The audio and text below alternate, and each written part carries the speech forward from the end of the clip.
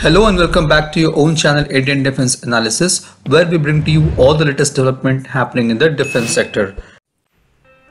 The Indian Army is now looking for possibilities of deploying new age, disruptive technologies like artificial intelligence, which will help Indian soldiers in difficult terrains to deal with different types of threats. For future warfare, it is looking at AI technology, which will alert soldiers of mine-laden fields and robots to help in defusing them. Recently, it was reported that Indian Army is set to conduct trials of indigenously developed artificial intelligence-enabled unmanned all-terrain vehicles in Ladakh for surveillance and logistic operations. Trials will also be held in deserts in Rajasthan before Army selects a final product and goes for large-scale acquisition. One of the vehicles to undergo trial is Kalyani ECARS. The vehicle was one of the 75 products that were on display at Defense Ministry's first AI symposium in Delhi on Monday. ECARS, or Enhanced Collaborative Autonomous System, is a four-wheel ATV with skid steer mechanism designed to perform surveillance, security, and rescue missions in collaborative engagements. The 6x6 version of the vehicle was earlier showcased in Defense Expo 2018 and 2020 as well.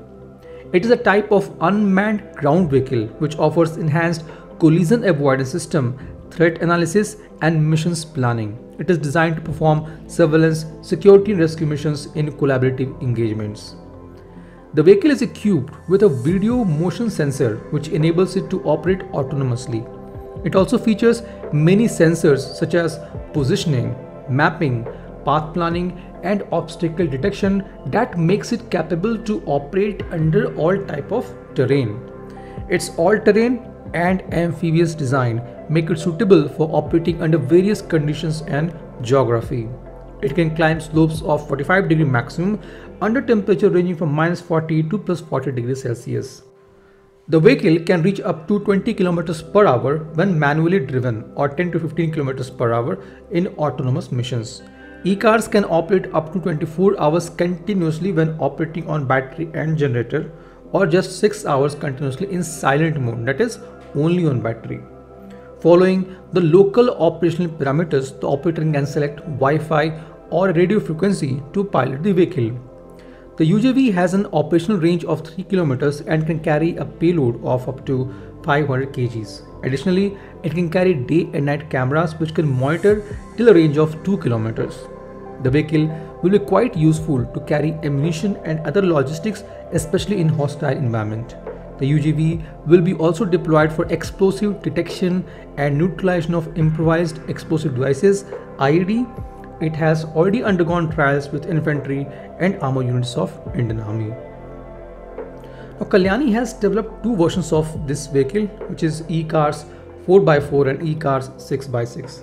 Interestingly, the 6x6 configuration can be weaponized with a remote controlled weapon station RCWS with a 12.7 mm machine gun. The vehicle is easy to control, economical, and low on maintenance, making it an ideal choice for Army to patrol on tough terrains of LAC.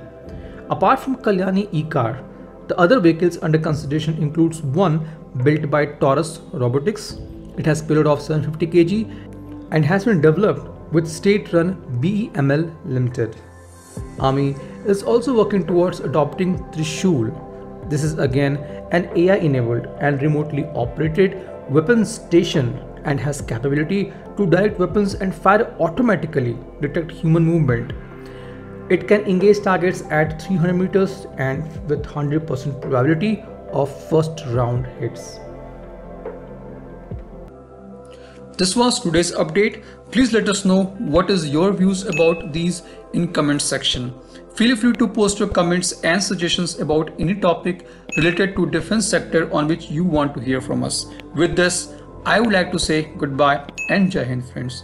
Please like and subscribe our video if you have not done already. We will be soon back with more interesting and amazing development happening in defense sector.